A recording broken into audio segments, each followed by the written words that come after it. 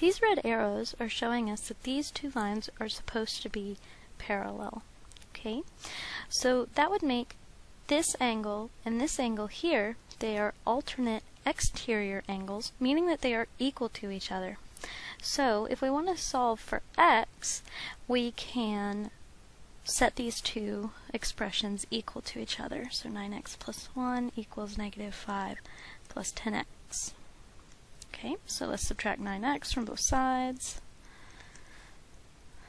So we get 1 is equal to negative 5 plus x, and then add 5 to both sides. So we get 6 is equal to x. It doesn't ask us for the value of x, though. It asks us for the measure of the angle in bold. So it's asking us for the measure of this angle, or this one. It doesn't, because they are, in fact, the same measure. So all I need to do is put 6 in for x. So 9x plus 1 is 9 times 6 plus 1.